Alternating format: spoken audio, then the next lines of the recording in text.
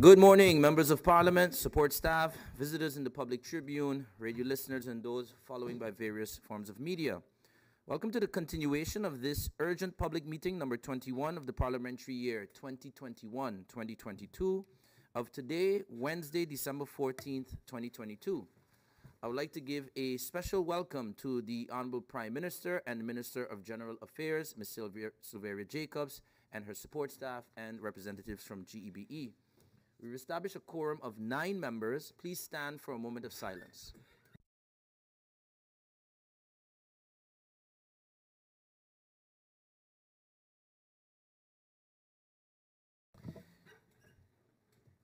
I've received notice of absence from the following members: MP Emmanuel, MP Bijlani, and MP Marlin. And we've also received notification of lateness from MP Peterson and MP Rumu. Are there any notifications from the floor at this time? MP Pantuflet. Thank you, Mr. Chairman. Good morning to the Chair, my colleagues in Parliament, Honorable Prime Minister and her support staff, feed, persons that are viewing and listening. Mr. Chairman, it's just a little advice to the public. When you're coming out of Cost You Less, there's a sign saying that you cannot make a left. And I realize, Mr. Chairman, that very often persons are doing so. I've seen a couple of times where persons almost got into accident because why? The person coming down, going into town, doesn't expect that person to come out in that direction. So I'm advising the road users to please follow the road signs and not make the left turn where the sign states clearly that you're not allowed to make a left turn. Another matter, Mr. Chairman, also has to do with the season that we are in. Unfortunately, there are persons who are throwing their old washing machine and all the furniture in what we would term the bush, you know. And I'm saying, Mr. Chairman, you know, you're blaming government for keeping the road clean, keeping the area clean, and so on. But I believe as citizens, we have a civic duty also to, be part of keeping our island clean. So I just had to make this plain and order, and I hope that, Mr. Chairman, they don't take it in the wrong, because the fact is, it is everybody's business to abide by the rules of traffic, and also everybody's business to keep the island clean. Thank you, Mr. Chairman. Thank you, MP Pantuflet.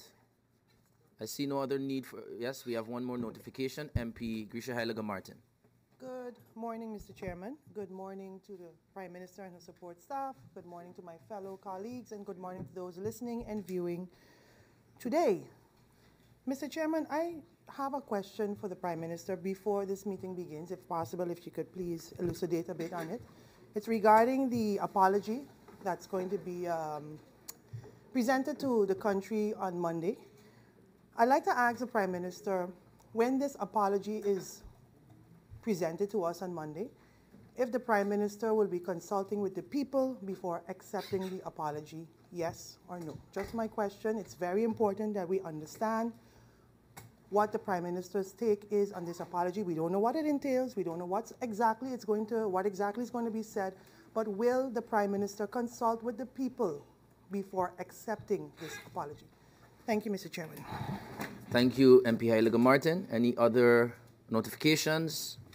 That not being the case, thank you, members of Parliament, for those notifications. We have as agenda point for this public meeting recent developments that impact the liquidity of the utility company and the ability of NVGEBE to continue as a going concern. This is IS 1189 of the 2021-2022 parliamentary year, dated August 15th, 2022. We go over to the agenda point. On August 15th, 2022, Parliament received a letter from MPs De Weaver, Gums, Westcott Williams, and Emmanuel with the request that an urgent public meeting of Parliament be convened with the above-mentioned agenda point. The presence of the Prime Minister and Minister of Public Housing, Spatial Planning, Environment and Infrastructure, VROMI, was also requested for this meeting. This document is registered as incoming document IS 1189 of the 2021-2022 year and can be found on the P drive of Parliament. This meeting was convened on August 24th, 2022, during which, after the Prime Minister gave her opening remarks, 3 speakers on the speakers list, namely MPs Westcott Williams, Gums, and Emmanuel, posed the questions to the Prime Minister. The meeting was adjourned at 12:36. to allow the Prime Minister to attend a previous appointment. The speakers list remained open for other members who wish to speak on this agenda point. On August 26, the meeting was reconvened, during which other members of Parliament were added to the speakers list, namely Duncan, De Weaver, Rameau, Pantoflet, Bryson, Peterson, and Richardson. Upon request of the Prime Minister, the meeting was then adjourned to allow the Prime Minister time to indicate how long it would take to answer the questions posed in the first round. The meeting was reconvened for some remarks and a PowerPoint presentation by the Prime Minister that gave an outline of NVGEBE. This PowerPoint presentation is booked at Parliament under incoming document IS 1420, August 26, 2022. After the PowerPoint presentation, the meeting was then adjourned to allow the Prime Minister time to prepare the answers to the questions posed by members in the first round. The meeting was again reconvened on September 2nd, during which the Prime Minister provided some of the answers to the questions posed by the members of Parliament in the first round, and the MPs Westcott Williams, Gums, and De Weaver posed clarification questions to the Prime Minister. The Prime Minister then answered some of the clarification questions. The meeting was then adjourned to allow the Prime Minister time to receive the answers to the remaining questions and the clarifications questions posed by members of Parliament in the first round. The meeting was reconvened on October 14, 2022, during which the Prime Minister provided answers to the questions posed by members of Parliament in the first round, and members of Parliament posed additional questions then in the second round. The meeting was once again adjourned to allow the Minister time to prepare the answers to the questions posed by the members of Parliament. Members of Parliament, today, the Honourable Prime Minister, Ms. Sylvia Jacob, is present to provide the answers posed by members of Parliament in the second round. I will now give the floor to the Honourable Prime Minister, Sylvia. Mr. Chairman, if I may please, before you continue, proposal of order. Yes. Thank you. Thank you so much, Mr. Chairman, and a good morning to you. A good morning to the Prime Minister and her entourage, the representatives of NVGB, and of course a good morning to my colleagues and all persons tuned into this meeting. Mr. Chairman, you so adequately outlined the process of this meeting from its start to where we are today.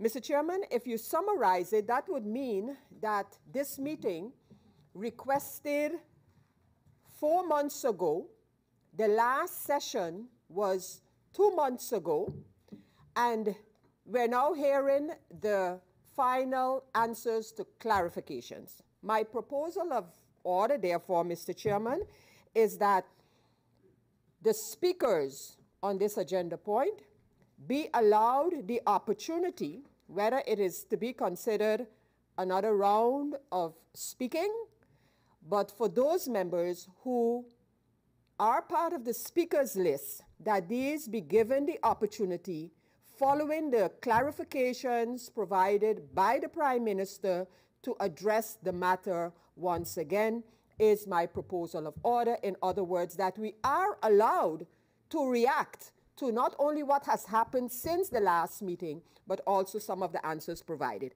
Thank you, Mr. Chairman. Thank you, MP Westcott Williams. Can you please repeat just briefly your proposal? Surely. Thank you once again, Mr. Chairman. Mr. Chairman, I propose that the members who have spoken on this agenda point during the different sessions of the meeting be granted, if they so desire, the opportunity to speak to the topic of GEBE again following the clarifications. In other words, do not close the deliberations on the matter of GEB following the clarifications to be provided by the Prime Minister, but rather, again, for those members who have spoken and wish to do so, to have the opportunity to address the matter once again. And if the issue of time is a concern, my proposal would be that we be granted at least 5 extra minutes to address this topic, given the sequence of events of this meeting and this meeting topic. Thank you, Mr. Chairman. Thank you, MP Westcott Williams. I will adjourn until 9:40 to... I will get for the support. I just want to have a technical discussion with the Griffier, and then I will go back to the proposal and check for support. We'll just a 3-minute adjournment.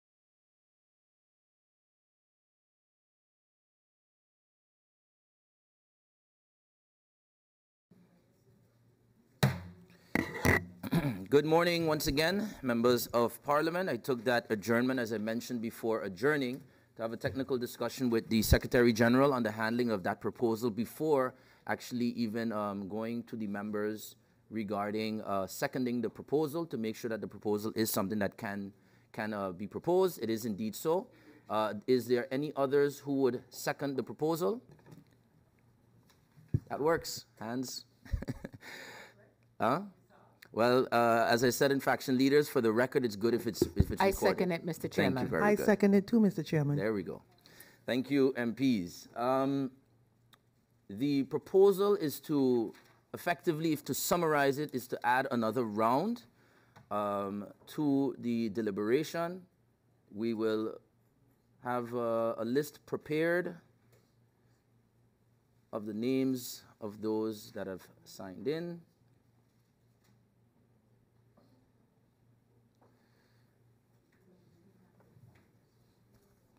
Just for the edification of the public, we're actually at the end of the second round. Customarily in public meetings, we always have 2 rounds of deliberations, but there was a proposal to add another one.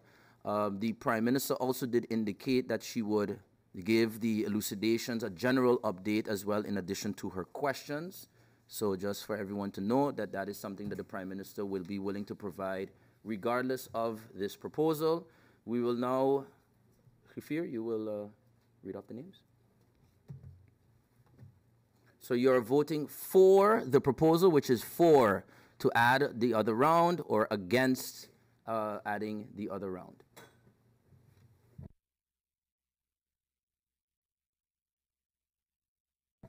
We will need to adjourn for 2 minutes to get our number box. Meeting adjourned.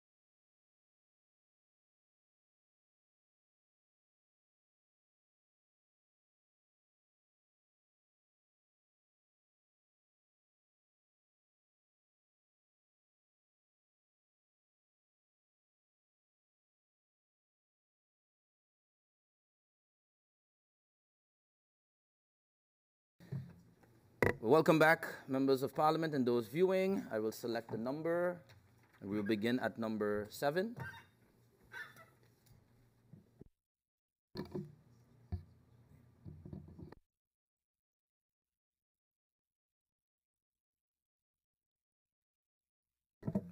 Apologies, I actually did not ask if there's a need for roll call. Yes, roll call. So now we will pick the number again. 3.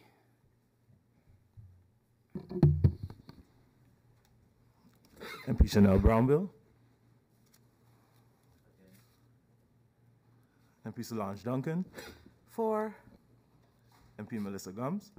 4. MP Grisha Heiliger Martin. 4. MP George Pontiflet. Against. MP Hyacinth Richardson. Against. MP Camila DeWeaver. 4. MP Sarah Westcott Williams. 4.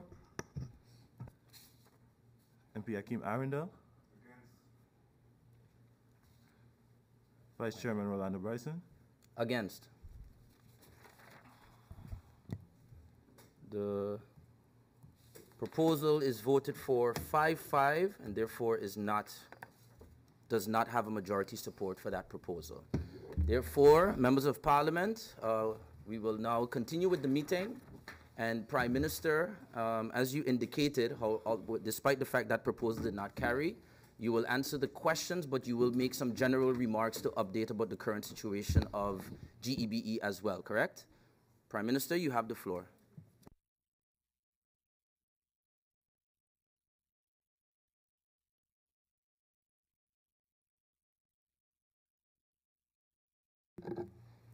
Thank you, Mr. Chairman. Good morning to you. Good morning to the Griffier and the honorable members of Parliament. Good morning to the other Secretaries General of Parliament and support staff of the ministry, the government, as well as the Special Representative and Temporary Manager, Mr. Troy Washington of NVGEBE.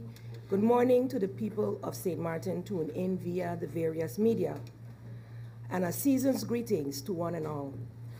Mr. Chairman, before I start, I'd like to also convey, I know that there are persons going through many challenges, and the passing of an officer from the justice chain also was brought to my attention. My condolences to the family, all of you who are going through any type of bereavement at this time. And I've had also some queries over the weekend with challenges, persons, family members who are challenged with family, with mental health challenges. I think we've brought a lot of awareness to the public over the past few months, but indeed we continue to struggle to be able to ensure that all get the timely assistance they need. Thankfully, when I was updated though, the family was able to get some assistance, and I continue to pray for strength in this regard for all who are going through their various challenges. Mr. Chairman, also before going into the answering of the questions, a question from the MP, Helga Martin, regarding the much talked about apology for slavery past that is being planned by the Dutch government. I have checked with the Secretary General of the Council of Ministers. We have responded after the first visit on September 6th in writing as a government, asking several questions in a letter dated the 28th. Can you confirm whether that letter was sent to Parliament as well? Prime Minister, it has been received by Parliament, but is in the process of being... The one from the 28th. Which one did we just received from the Secretary General an email. I don't know if that's the one you're referring to. So that one was sent before. So that one should be with Parliament. If you haven't received it, notify, and we'll ensure that that is sent. Before you finish answering your questions, the Griffier will check, and then I'll be able to update the members of Parliament about those letters. Right, and I have just asked our Secretary General to provide the one that was sent on the 12th, which is a few days ago. Provide me, if possible, briefly to summarize what has happened thus far. So I think everyone knows that the government requested to come and hear the different countries, which they did on the 6th of September. We heard them, or they wanted to hear our sentiments. It wasn't necessarily a consultation as you would expect in this type of a case. They've received the report. They want to provide an answer to their parliament, but felt the need to come and hear the countries, the former colonies, or some might say even still colonies within the Caribbean. They visited Suriname, St. Martin, Curacao, St. Eustatius, I believe. Those discussions, we also had a cultural manifestation where several groups were able to make statements through speeches, poetry, song, dance, whatever it may be, in the hills where we celebrated Emancipation Day. That was also on the 6th. What I can say, if I use the Dutch, they appear to be under the indruk of how it feels from this side. I think they've been hearing a lot from the diaspora in the Netherlands. They have been quite active over the past few years. However, for St. Martin, it is not something that we have had a dialogue group deliberate on, had any discussions or deliberations in Parliament, etc. So we respectfully informed the government by that letter of the 28th that this cannot be considered a true consultation, and that we need more information and we need opportunity as a country to do what I just mentioned. The second letter is a little more explicit in that regard, as since then there were also a Cuts-House discussion in Curacao where two members of our community participated. They invited community members to participate, not government, and they also are drawing conclusions from those discussions. So different grassroots groups from the various Caribbean countries were invited. All 6 had discussions then. That was prior, what date was that? Right, that was on the 23rd, after the State Secretary had been here on the 21st. In those discussions, State Secretary continues to state that this is just the beginning and no conclusions can be drawn in what is being drawn. She's seeing the reluctance of St. Martin and other groups throughout the kingdom who are a little concerned with the haste with which this apology is being proposed. And I, as well as many others, explicitly explained to the State Secretary and others who have asked several other politicians that St. Martin particularly needs the opportunity to deliberate on this, assess, go through the 10-point CARICOM action plan for reparatory justice, get all of the research needed before a stance can be taken. And that remains our stance today. So the Dutch government feels that it's an opportune time. They have the momentum moving now. This is something that has been long awaited, and they want to make their apology now.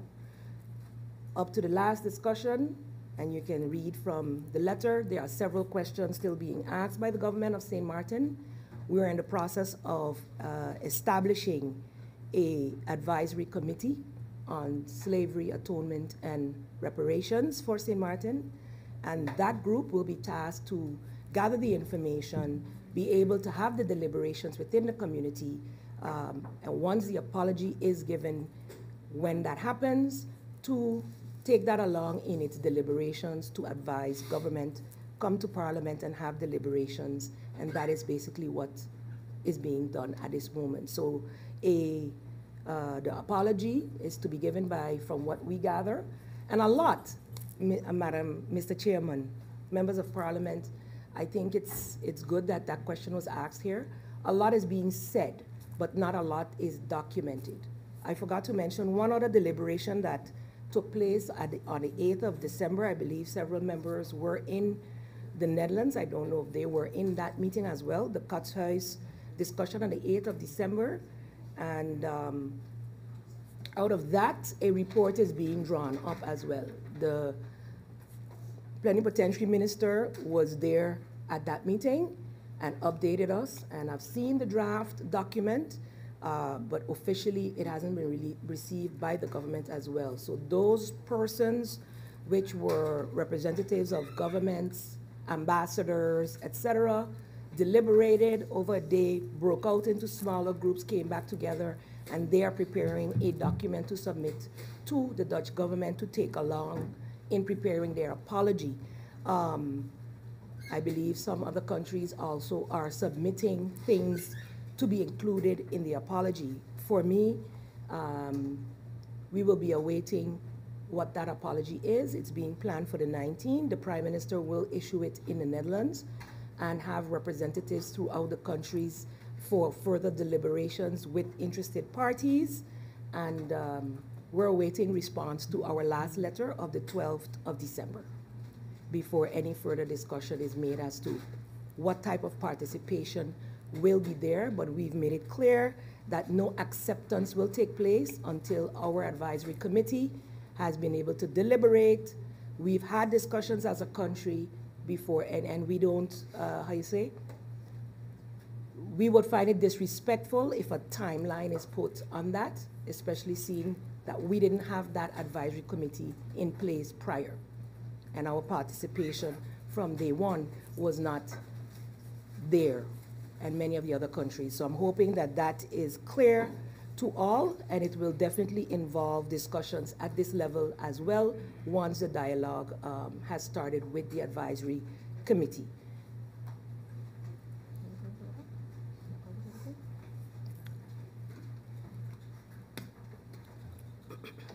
to go back to the meeting. Prime for Minister? which- yes? Just to elucidate on that point, or to confirm, the letter of September 28th was indeed received, is under IS 045, and the letter that has been sent today is currently being booked in for members of Parliament, the letter that was being referred to by the Prime Minister. Prime Minister, you can continue.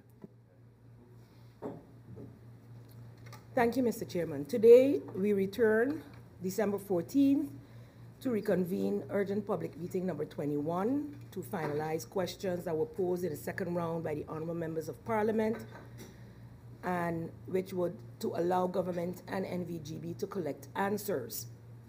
Mr. Chairman, through you to the honorable members of Parliament, since last being here, there has been some progress as it relates to the appointment of 2 additional members to the Supervisory Board of Directors, namely Mr. Charles Worth Sidney and Mr. Dennis Richardson.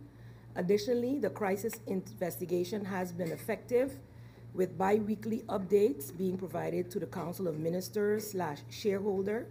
The last update would have been submitted last week, Friday. We've given them an extension until this Friday to provide that one, and that would be 6 reports. I believe a question was asked on that, so I leave that for what it is. Also, in our recent update meeting with the Supervisory Board, management, and certain members of the crisis team, I believe, were also in attendance. We received an update as to the current status of NVGEBE in that final reports. Some reports have been, the baseline study has been finalized. The HR study or report is finalized, but several are still being finalized. The ICT as well as the audit is being finalized and should be done before the end of the year. Based on these reports, the management and advisors, supervisory board is devising a strategy on the best way forward. They are in fact already implemented strategies to increase collections, etc. The situation with Sol has improved in the sense of being up to date with payments, etc. They're in negotiations and discussions for the future. As it relates to Wartsila, they have been able to remove a 75% down payment, which was required after all of the hoopla started and the discussions in the press. They have now reached an agreement that that is no longer required, and they are also in a good, let's say, discussion and negotiation with them moving forward. The cash flow has been, let's say, increasing. There's been an uptick in payments over the last few weeks based on the strategy that they have employed. And in terms of how they will move forward, these reports that are still pending will form part of the planning of that moving forward. So that is the update I have for now. I'll ask the temporary manager, in case I missed anything, to jot any other notes that would be important to note for an update. But indeed, in answering the questions, I will be able to elucidate further how Parliament can continue to be updated with information that government may receive in the interim once this meeting has been finalized.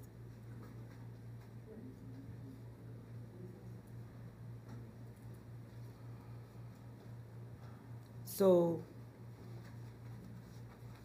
the Supervisory Board of Directors has been asked to prepare summaries of these reports to share with the honorable members of Parliament for transparency in what has been shared with government. And when we say summaries, it's because, of course, some of the information may be a bit sensitive and not to be made public.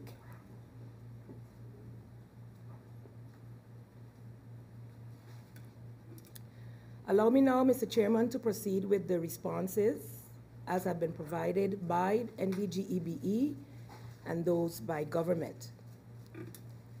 From MP Grisha Helga Martin, Wendy, oh, I think I answered that already. You just put that in? The apology? Okay. I was like, huh? It was added to my documents, but I've already addressed that. The question was from Westcott Williams.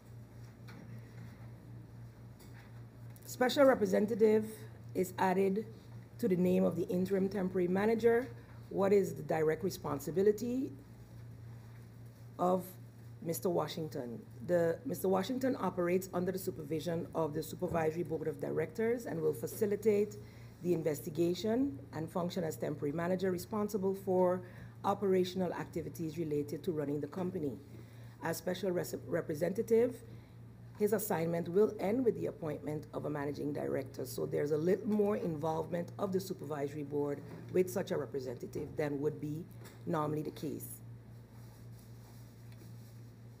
More reporting needs to take place.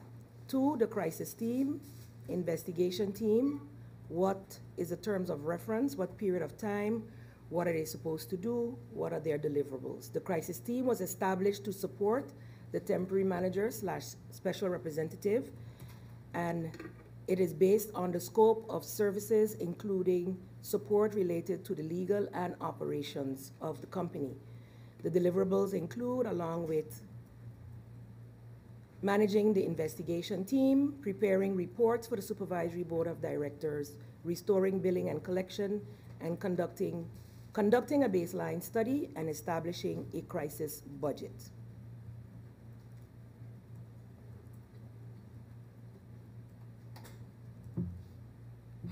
As I mentioned before, this team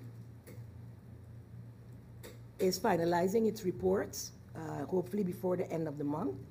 And so once the plans moving forward have been shared with the shareholder, it will be determined whether that crisis team's tenure will end then or what the way forward will be. So at this time, I can't say, but the idea is not for the crisis team to continue to function into perpetuity or until new management is established. So once we have received the reports, then based on the Supervisory Board of Directors' advice to the shareholder, then discussions will be had as to the way forward, and we will be updating once that is done. So towards the end of December, we should have all the reports, or the GEB should have all the reports, Supervisory Board. So sometime within the month of January, the shareholder will be able to deliberate on said reports and on the way forward. Updates from the current management. Can the reports be shared? I already answered that question, so the summaries are forthcoming.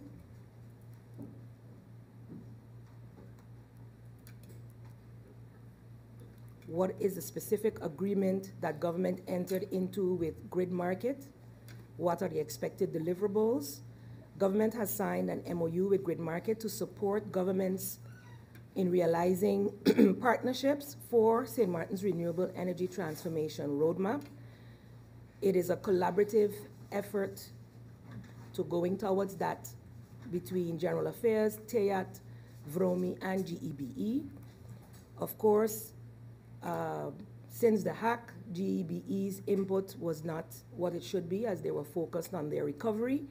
However, the temporary manager is now in direct consultation with Grid Market as well. I forgot to say that in the updates, in terms of GB's role towards sustainable renewable energy transformation, and also with the NRPB, whereby there was some budget also to assist GEBE in that regard. The expected deliverables of that MOU are the roadmap specifically, and that roadmap is in 3 phases: 2022 to 2024, onshore utility scale, which would see renewable energy penetration of 25%. Second phase, 2024 to 2028, offshore utility scale with renewable penetration of 88% expected then, and 28-30 with onshore, and 2030 would be the year we would want to reach full transition with onshore, distributed, and biofuel production realizing 100% transition to renewable energy. The roadmap is in its final process, making its way through the government. I believe Legal Affairs had to give their last review of it. But as I said, it goes through the Ministry of General Affairs, TEAT, and VROMI. So it has taken, even for my part, a bit long to reach to my desk for the final sign-off, where then it will reach to the Council of Ministers. So hopefully within short, that will be the case.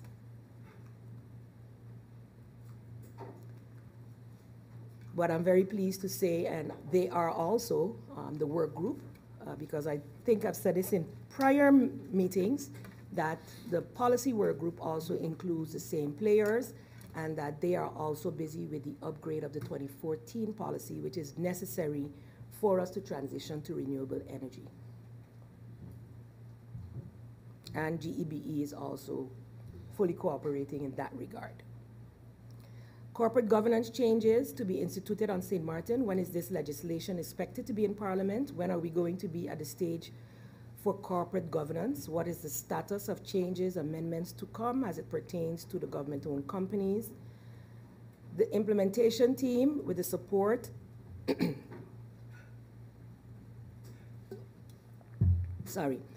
of the Department of Legal Affairs and Legislation, is finalizing the amendments to the National Ordinance.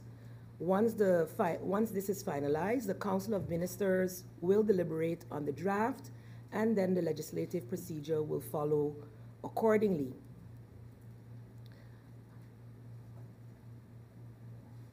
The question as to when are we going to be at the stage for corporate governance, we are within the framework of the current Civil Code book.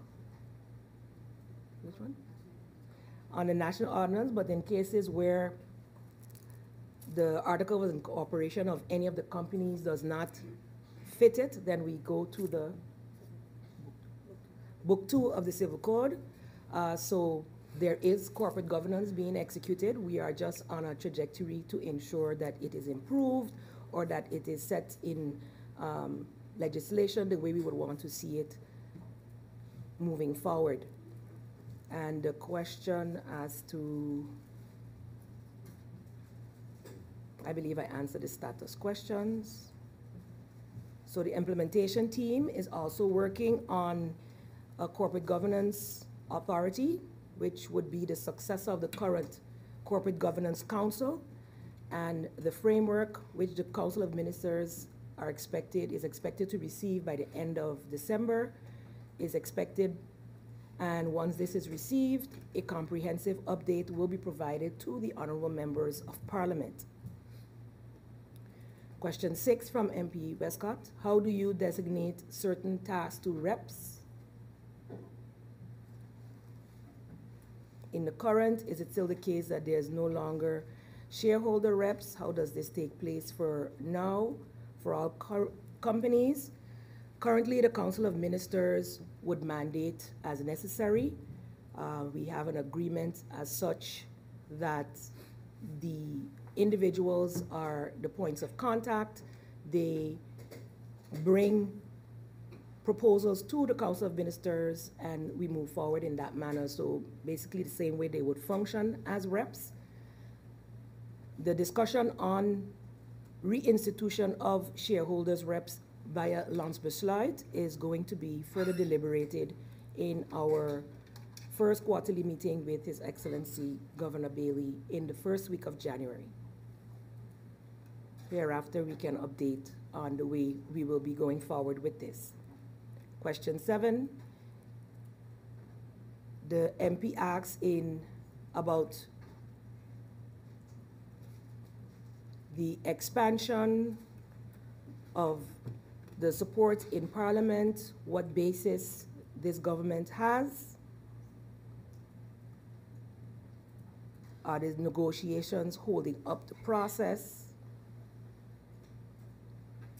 The coalition, this was a question asked back then, but I can affirm that indeed the discussions to expand the coalition, we did do so with 2 members. In the meantime, we know that 2 other members have resigned, but as such, we still retain an 8-seat majority here in Parliament, as I am sure the members of Parliament are aware of. We have senior relief hanging in the balance, has been suspended for how long? When will we have the financial position to reinstate this?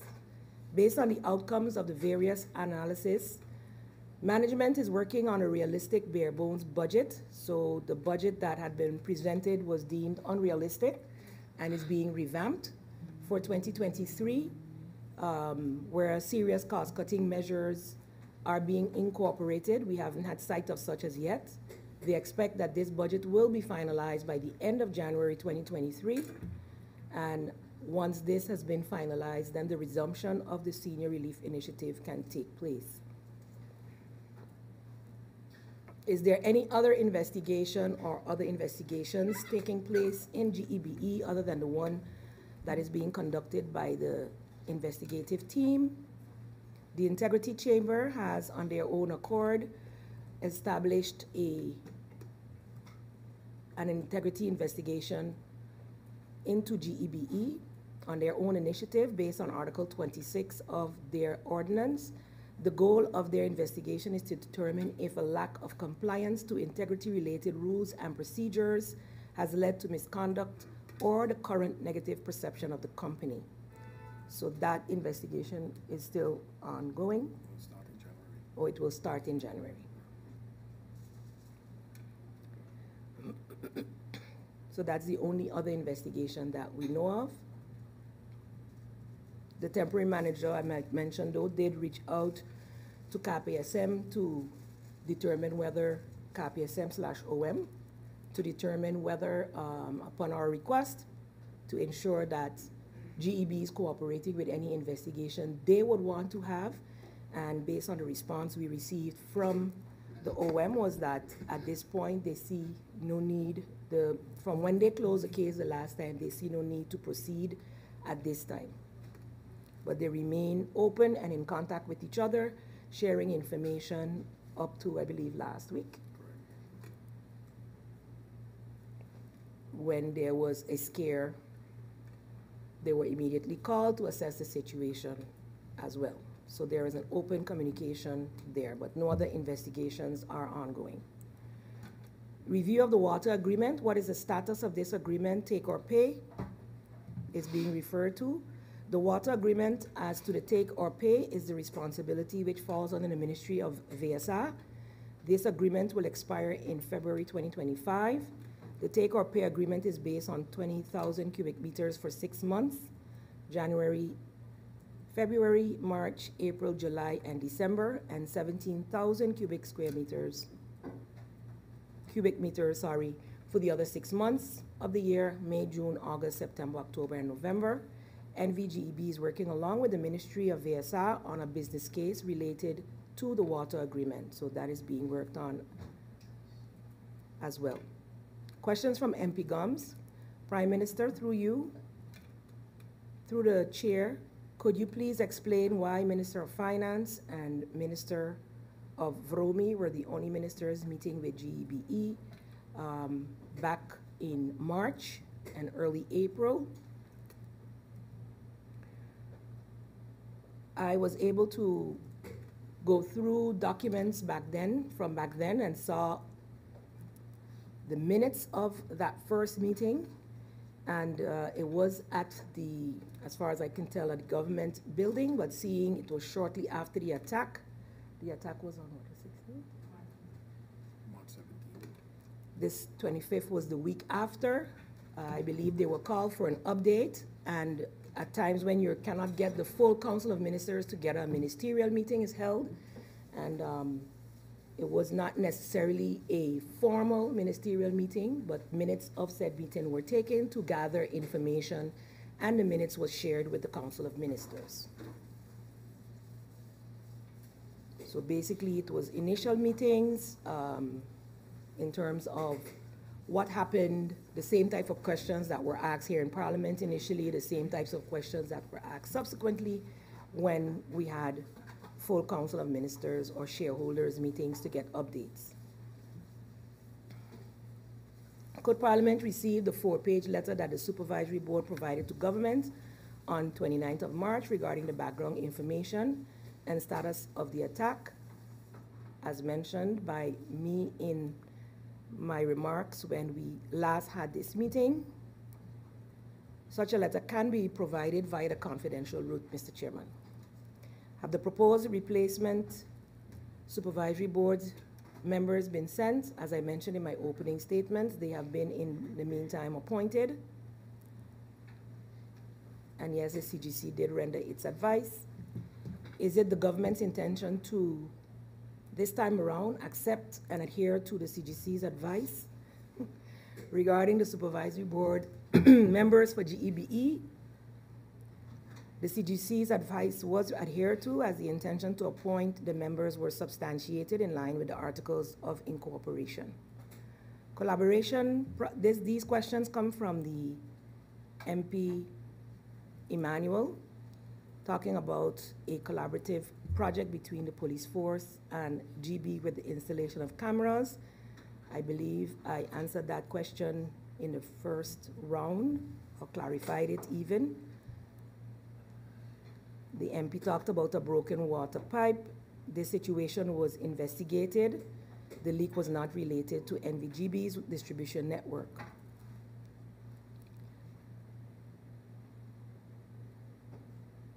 I wasn't able to ascertain what building permit the MP was asking about. That was sitting on a minister's desk that did not allow for GEBE to install water and lights. Mr. Chairman, if possible, the Member of Parliament can be more specific and submit such in writing for the Ministry of ROMI to respond to. MP DeWeaver asks for the procedures executed by the consultant in 2020 at the request of the former IT head.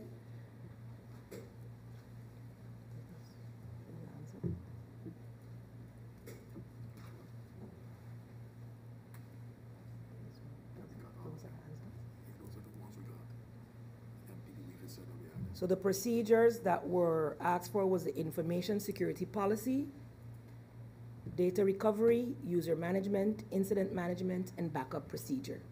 These were received by management. MP Remo asked questions related to the Internal Audit Department.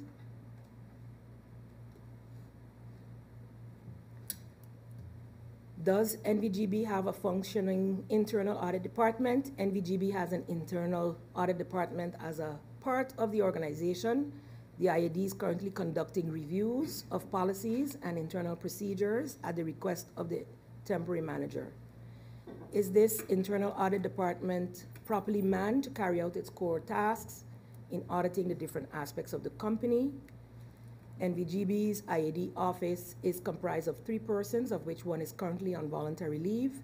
It should be noted that specialized audits, such as IT, require external support, as NVGB's internal audit department does not have the necessary expertise to execute such audits. Can you share what type of audits have been carried out thus far this year? Is it primarily financial audits, or is the audit department also engaged in operational audits, IT, etc.? The annual internal audit plan was approved at the end of February, so this is pre-hack 2022, and the internal audit department was preparing to execute its first edit when NVGB experienced a cyber attack. Due to the interruption of NVGB's daily operations and bringing the system fully back up, executing the audits according to the approved plan was not possible.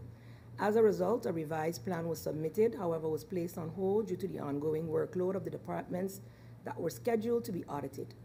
The Internal Audit Department received 2 special assignments from management.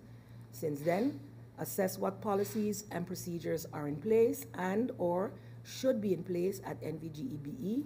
Please know that this assignment is currently being executed. And the second, prepare a comprehensive company-wide risk assessment. So those are the 2 that they're currently working on. Did the Internal Audit Department launch an investigation after the cyber attack? If yes, what were the findings? Why not? The Internal Audit Department did not launch an investigation after the cyber attack because, as I mentioned before, cybersecurity investigations require specialized knowledge, qualification, and experience, which IAD at GEB does not have. IT audits are outsourced to external service providers specialized in cybersecurity and IT audits in general. The question on whether a whistleblower policy was in place at GEBE, no, there is none.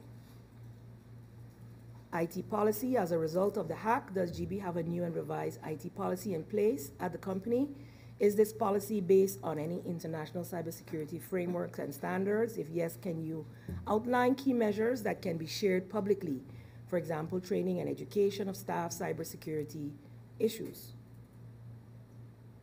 The existing policies, use, and compliance were reviewed as part of the ICT infrastructure evaluation, which I mentioned before as one of the reports that is still in draft.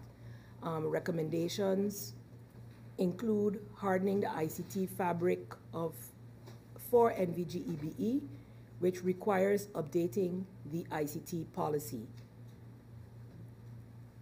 So indeed, policies were found. The reports will then further elucidate on whether they were being carried out, etc., and full recommendations will be made once the ICT audit is finalized. That report is finalized. Is GEBE utilizing any third-party vendors to strengthen its cybersecurity infrastructure? Indeed, NVGEB, since the hack, has contracted a third-party vendor to provide cybersecurity management, database backup, disaster recovery, and 24/7 network monitoring. It is through this monitoring that they were able to ascertain that it was not a hack that took place last week. Does GEBE have a strategic plan in place for the company for the next 3 years? Although GEBE is the only player in its market, it does not omit the fact that the company requires strategic leadership and management to remain viable. As a result of the recent developments, what is management board doing to revise or amend the strategic plan? The crisis team has found various business and strategic plans that were, let's say, on the shelf. However, the status of the plans is unclear. The temporary manager and crisis team are developing a roadmap for digital transformation and will finalize the strategic plan once the reports, as mentioned in my opening statements, have been concluded and deliberations has taken place with NVGEB's Supervisory Board of Directors. And what is the CFO's approach and strategy as it pertains to financial position of the company for this year moving forward, taking into consideration what has happened? Has the CFO made any serious indication that the company is in dire financial trouble? For clarity, the company does not currently have a CFO. The crisis management team is in place under the leadership of Mr. Washington and is tasked with stabilizing the organization. The initial step, of course, finances or financial experts form part of that team and the initial step was determining the company's cash position, liquidity, and monthly obligations. The situation is improving in terms of collections. Efforts remain underway to collect outstanding receivables and bring clarity to all users. There is still an amount of persons who have not or still are unclear about their bills.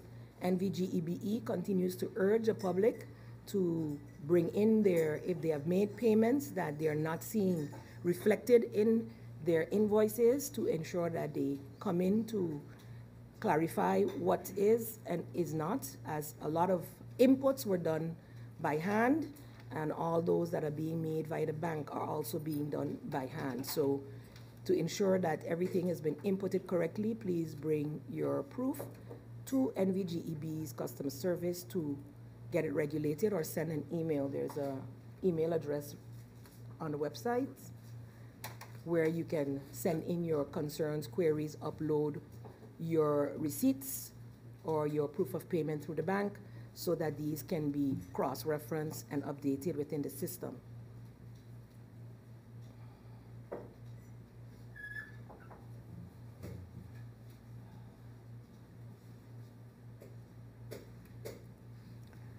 The MP further elaborated on a question regarding the budget and whether financing options are being sought as a result of the current financial situation. As I mentioned before, GB is adjusting the budget to be a bit more realistic, and it will be as bare as possible to ensure that the ongoing necessities can be handled while we increase the revenues. The budget will be developed based on a financial model that addresses the results and recommendations derived from the assessments of the company's current state. So once the finalized reports, the audits have been finalized, then the budget will be reflecting what is recommended from those reports. What role has the Audit Committee of the Supervisory Board played in the recent matter of the hack and consequences that have unfolded? Have they launched any investigation as the relevant authority with the capacity to do so? That's at the Supervisory Board level. The Internal Audit Department did not launch an investigation, as I mentioned before. But of course, an investigative team has been put in place to carry out the necessary audits which are ongoing. So not only on finances, but also on ITC, on HR, and a baseline study was carried out.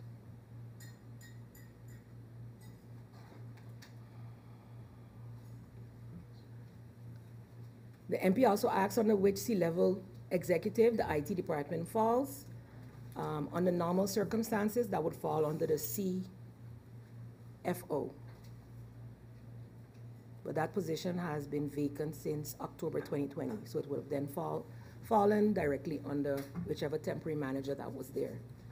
Has the Supervisory Board of Directors performed any performance evaluation on the C-level statutory directors from 21 and 20? Unfortunately, we didn't get an answer for that one. There are two questions for the board, 13 and 14, which I'm still awaiting the responses for. If the Member of Parliament would allow, we would submit those in writing.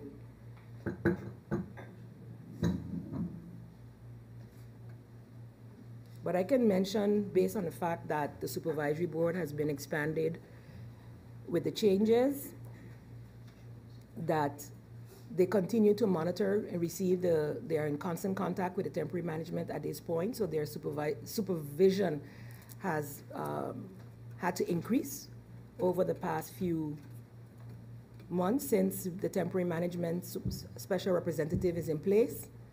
They are reported to bi-weekly in writing and also have to report to the shareholder. So they have indeed had to step up their supervisory role, seeing that the situation with the crisis and investigation that we were in.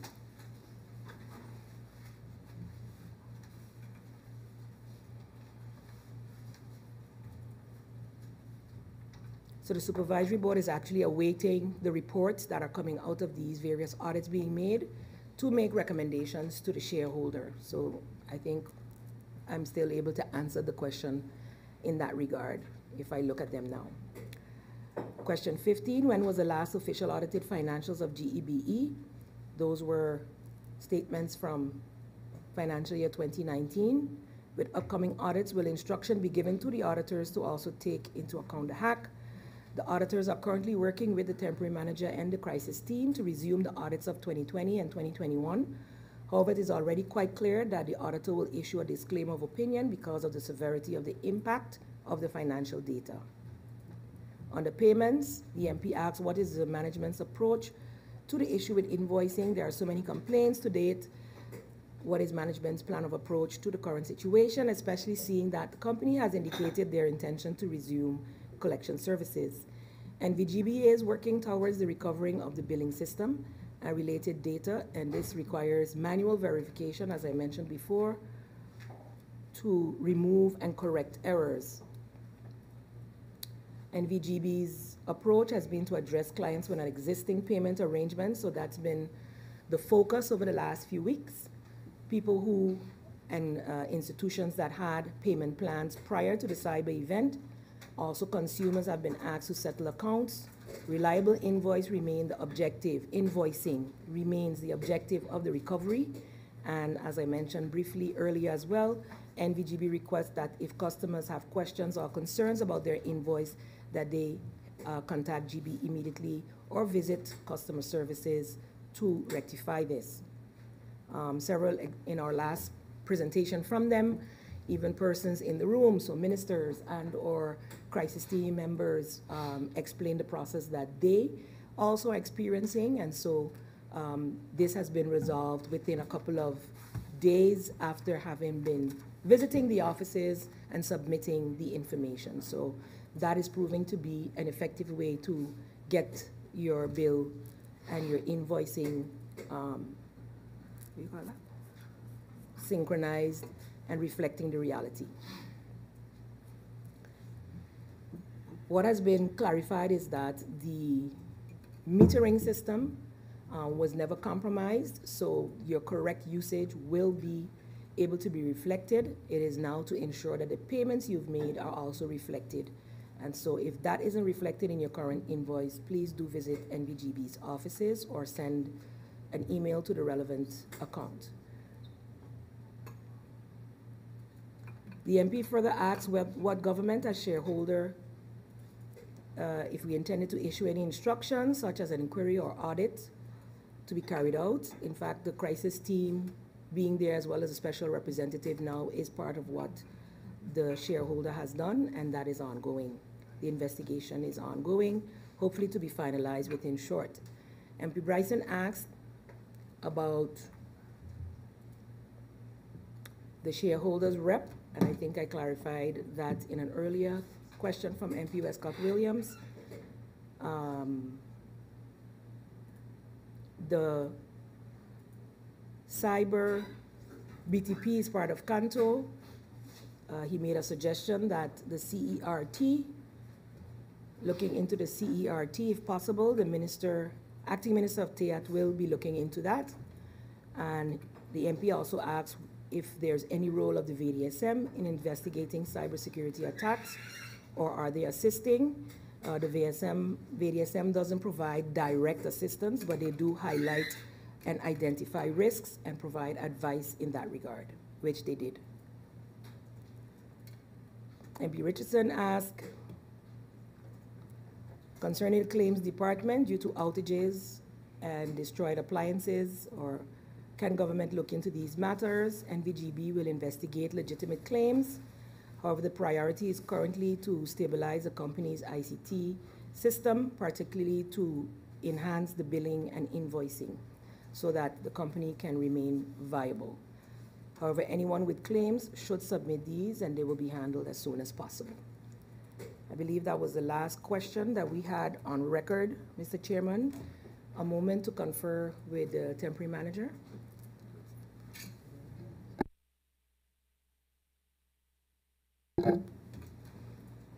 Mr. Chairman, those are the last of the updates for now. And as I mentioned before, the reports that have been submitted will be summarized. So we get the last one this week for now, before the final reports are issued. And these will be summarized and forwarded to the members of Parliament for further deliberations. Okay.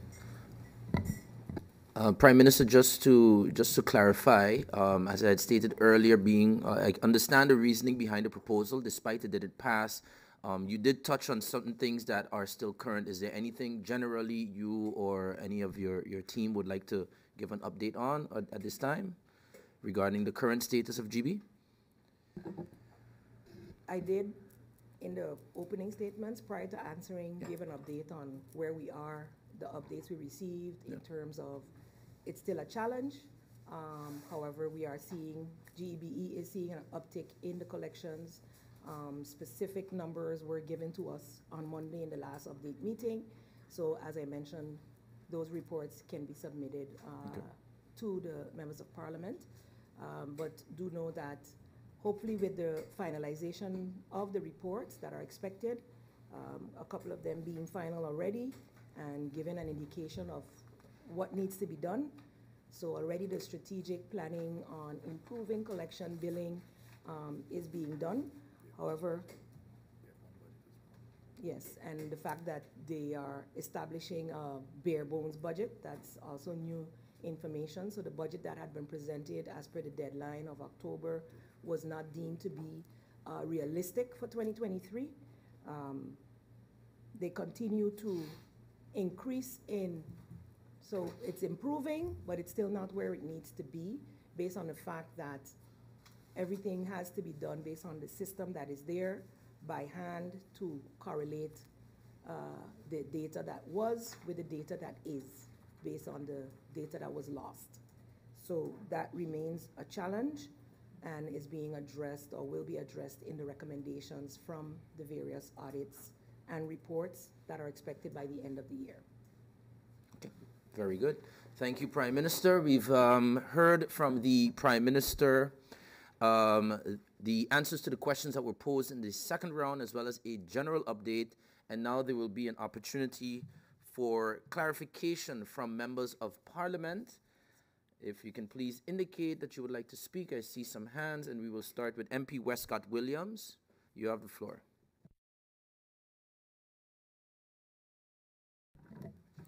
Thank you again, Mr. Chairman, and thanks to the Prime Minister for the responses provided. Mr. Chairman, the issue of grid market and what the Prime Minister has explained with respect to this agreement, can the agreement be shared with Parliament? The agreement that now has led to a working understanding between several ministries, can that be shared? And if in sharing or before, the Prime Minister can indicate how grid market was selected to be the one to enter into an agreement with government to perform the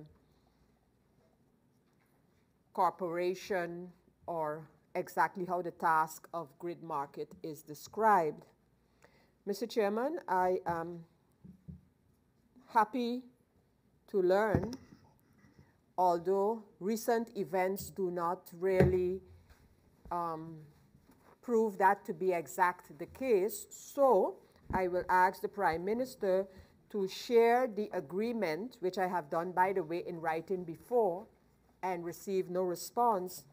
But since in answering my question, the Prime Minister indicated that there is an agreement with at least 8 members of Parliament. So if that agreement and any addition that it entails to the current governing program can be shared with Parliament. The agreement that it has been alluded to having been sent to His Excellency the Governor, if that particular agreement can be shared with members of Parliament. With respect to the temporary manager of GEBE, are all the lines of communication from and to the temporary manager being done via the supervisory board of directors? So it's a special representative or a special representative function. That's what it is. And so, but is all the correspondence with, in this case, Mr. Washington, is that via the supervisory board, or is there still a direct line that can be used from the shareholder to Mr. Washington and back?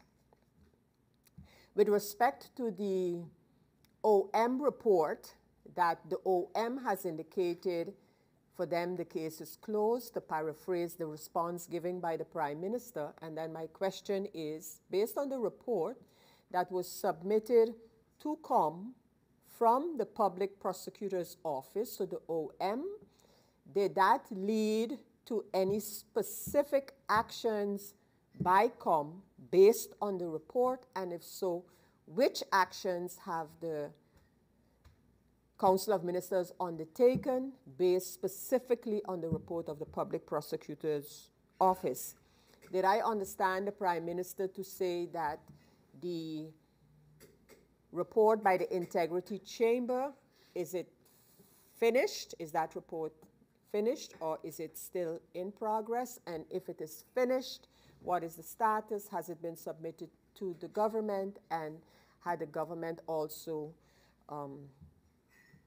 did the government need to undertake any action? So in essence, I'm asking, what exactly is the status of the integrity investigation by the Integrity Chamber, which they took upon themselves to execute? Mr. Chairman, I think those are just a few clarifications and documentation that I am requesting of the government via the Prime Minister. Thank you. Thank you, MP Westcott Williams. Do we have any others for clarification? Yes, MP De Weaver. Thank you, Mr. Chairman. Good morning to everyone. Thank you for the answers, Prime Minister. Via you, Mr. Chair, there's, you know what, let me just get to the main one so I can get it out. When it comes to shareholder representative, there's been, you know, a lot of sort of uncertainty or grayness around it. So I just want to make sure that the Council of Ministers is collectively, as a whole, the shareholder representative for all of the government-owned companies. That's one clarification, because I don't go by hearsay and rumors. I want to know straight up that this is exactly unchanged since Council of Ministers takes collectively a decision on any government-owned company. When it comes to, now I'm going to go back to the beginning. The answer provided was that the crisis team is being effective. It's a very broad statement. So I just want to clearly, I want to just have a little bit comfort that the lines, the separation is very clear between the crisis management team, their core responsibilities, that it doesn't overlap when it comes to what the temporary manager is doing, the special representative, and then the rest of management. The reason I say that is because the Prime Minister mentioned that the crisis team is involved in restoring administration. If they have an oversight responsibility, that's what I want clarity on, because if they're involved in restoring the administration is operational. That is usually left to the actual full-time employees that have been at GB all the time. I'm very happy to hear that Wardsilla is being cooperative and they have no concerns. I'm very happy to hear that Sol is regulated and they have no concerns. I want to remind everyone that when I came out publicly about GB and I said, I have a concern of GB, whether or not it can continue to operate as a going concern. That meant whether or not it can continue to operate for the foreseeable future with no strange things happening, such as government proven to be a guarantor and government having to supplement their income. So I have, while it's very, very general answers, I have a little bit of very, very little comfort, but it's going in the right direction. So where we should have been actually immediately after the hack is where we are now. I understand that, but I understand that, Mr. Chairman, but it is clarification, and the clarification is on every answer I got from the Prime Minister. So when it comes down to, and I don't appreciate you actually like throwing me off because I do have a bunch of questions. So if there's a time limit in clarifications, then let me know.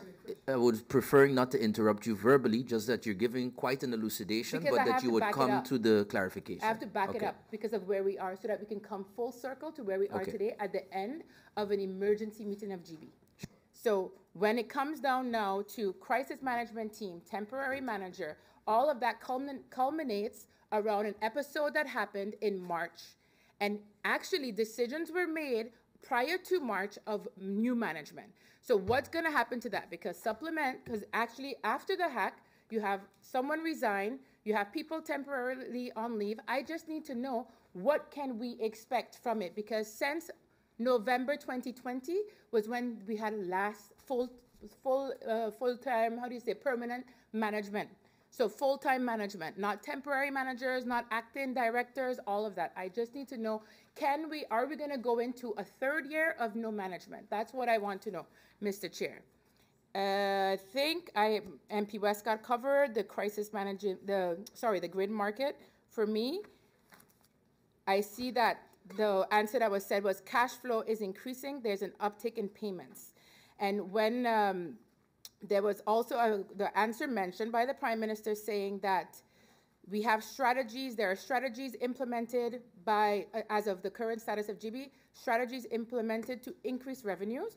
What strategies are those other than the regular collection control, which is if you don't pay, we cut you. So I just want to know if there's anything extra other than if you don't pay, we cut you. Thank you very much, Mr. Chair. Thank you, MP De Wever. And MP De Wever, just to confirm, the Prime Minister also, I believe it was question 13, had asked you if one of the questions related to the Supervisory Board evaluation, if you would be okay receiving that in writing. That is not a problem. Is it only coming to me or to the entire Parliament? It's coming to the entire Parliament, Okay. but being that it's your question, she's respectfully asking if she can Not send a it to problem. writing Thank in you, Parliament. Mr. Chair. I'm completely fine with that. Okay, great. Do we have any other clarifications? I see no need. Prime Minister, you have gotten clarification from 2 members of Parliament. How would you like to proceed, or do you want to indicate how much time you need? 10 minutes? We will adjourn until 11 a.m. Meeting adjourned.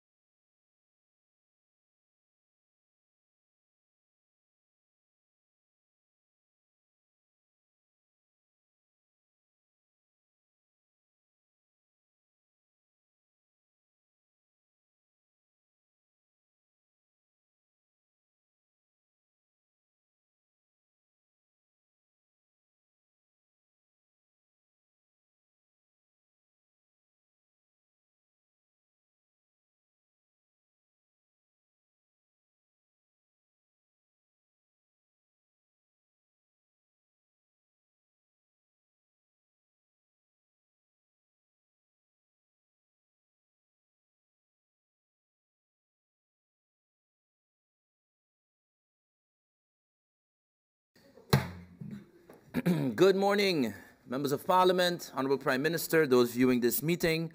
We've been here for close now to the close of this meeting where we're deliberating matters surrounding GB, this urgent public meeting number 21.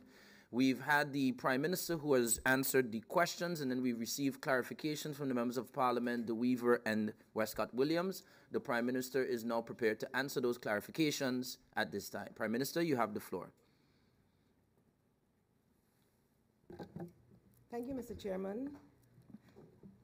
MP Westcott Williams asked for clarification on the grid market agreement. The MOU with grid market will be shared with the honorable members of Parliament as requested. The further question was in terms of how it was selected. There was a SDG platform. That was the discussion.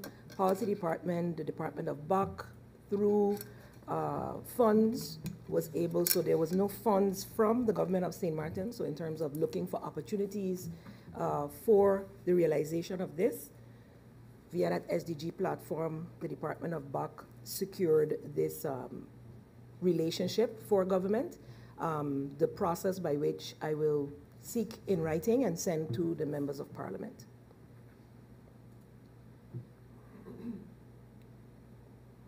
The addendum that had been prepared in the expansion of the coalition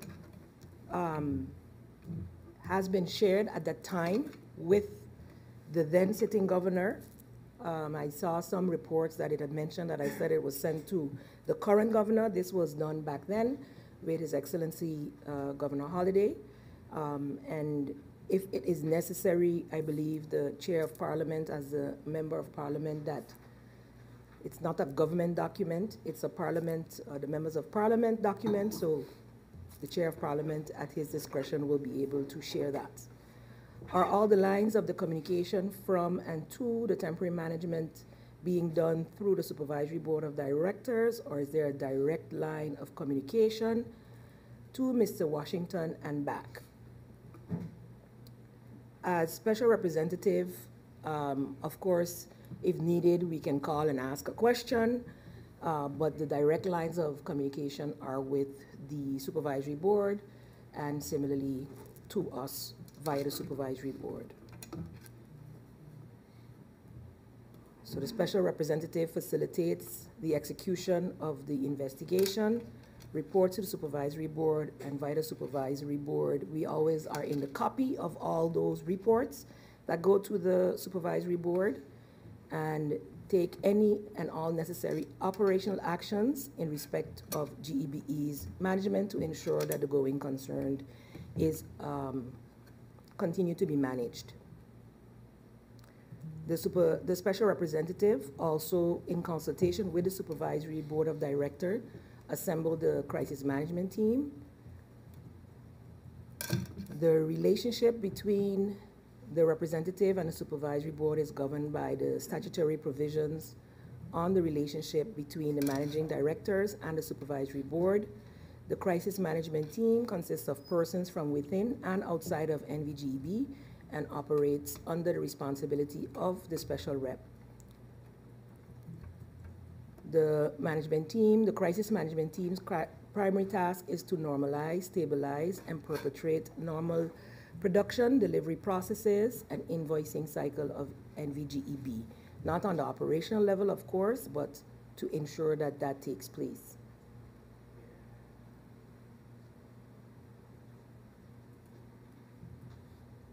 On the question from KPSM-OM, the report from the public prosecutor, did it lead to any specific actions by the council? Once submitted and reviewed, this was discussed in Council of Ministers and with the Supervisory Board.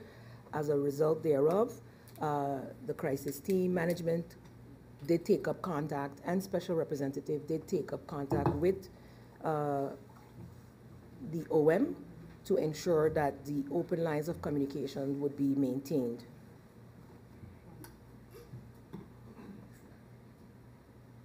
Did the MP understand the Prime Minister to say that the integrity report is finalized, or is this ongoing? If it is finalized, did COM receive the report, and what actions did they recommend? The investigation process has recently commenced with requests towards NVGB for a list of information. GB has until January 10th to provide this information to the Integrity Chamber. As such, it is still an ongoing matter. COM was informed by both NVGBE as well as the Integrity Chamber that that process has started. There are no further actions required from the Council of Ministers at this time. So NVGB has until the 10th to provide answers, after which the Integrity Chamber will then do its due diligence and report to us. When it comes to the shareholder rep, this is from MP DeWeaver. Wanted clarity that the Council of Ministers is collectively still as the whole, the shareholder representative of all government-owned companies. That is indeed still the case. I can confirm that that is the case. The Council of Ministers is the shareholder of all government-owned companies. The crisis team is effective. Comfort is being sought that the lines of the crisis team, special rep, and the rest of management. Is it an oversight that is being carried out? Indeed, the temporary manager is being supported by the crisis team, which has an oversight role, meets regularly with the management to ensure that the going concerns are addressed, offering guidance to management as needed, and when needed, also bringing in external assistance to assist to ensure that the administration is cleaned up.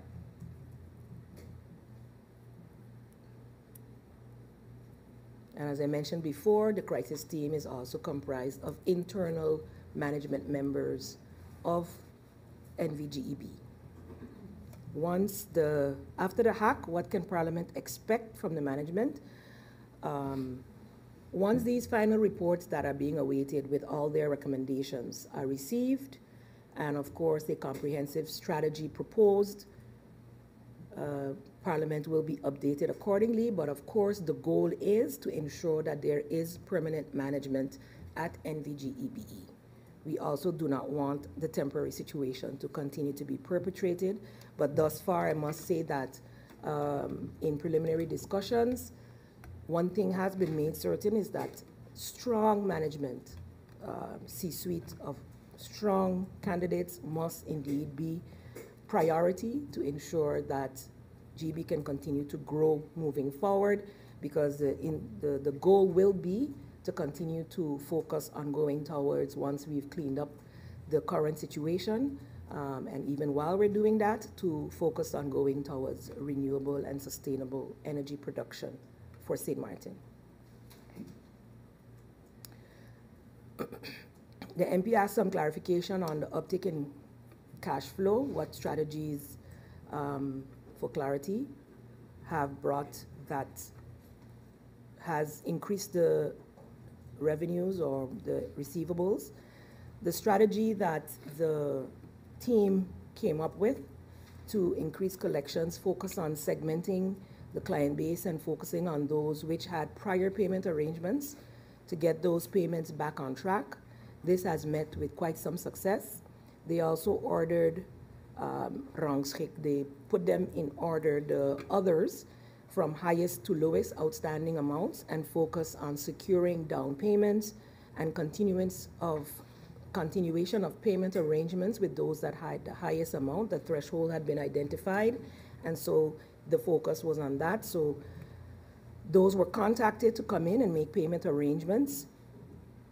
November, therefore, saw the highest revenue generated for the year, even surpassing the amount that had been collected in February.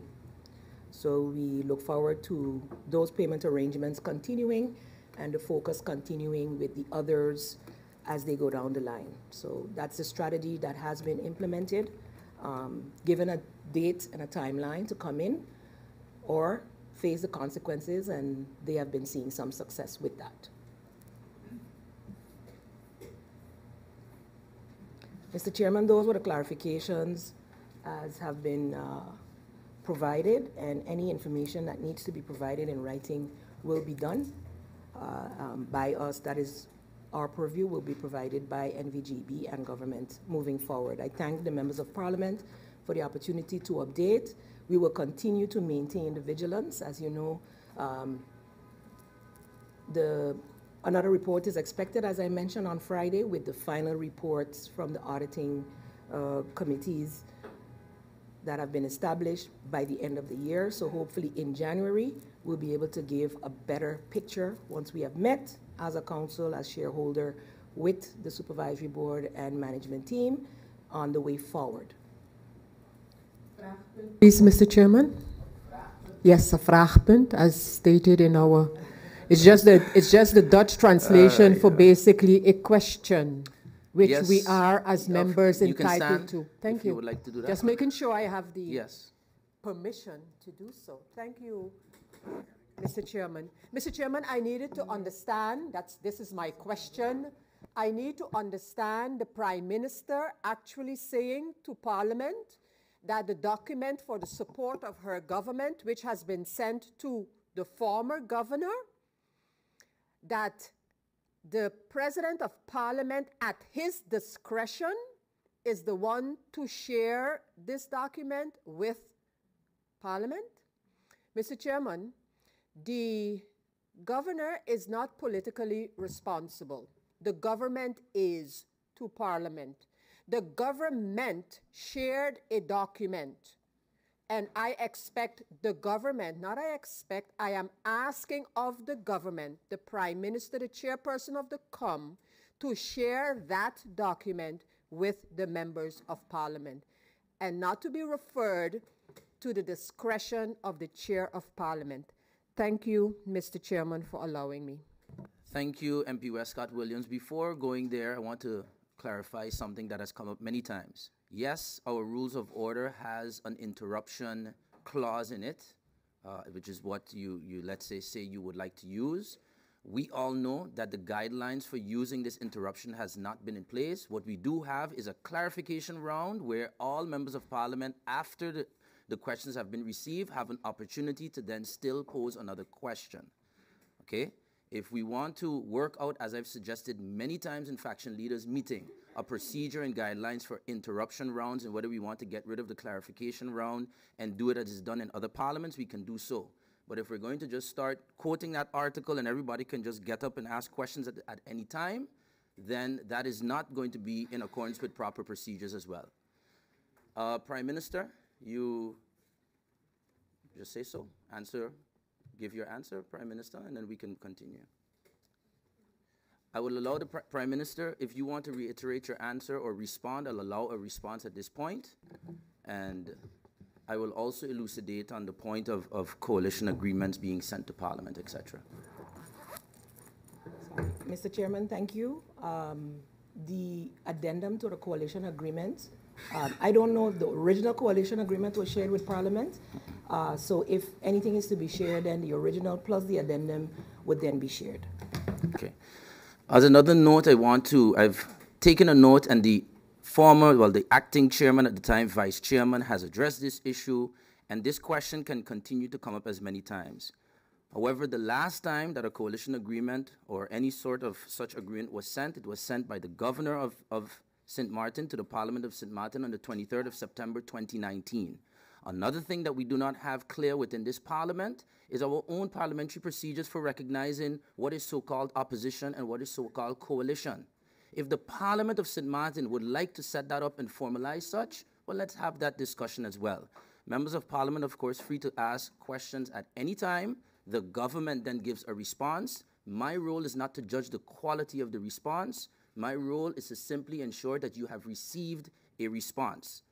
All members of Parliament today and in all meetings have received responses. MP Westcott Williams, you again have received a response. So with that, members of Parliament, I thank you for your participation in this meeting. I would like to thank the Prime Minister and Minister of General Affairs, as well as the support staff, and Mr. Washington from GEBE for your participation in this meeting. And I hereby close this meeting. Meeting closed.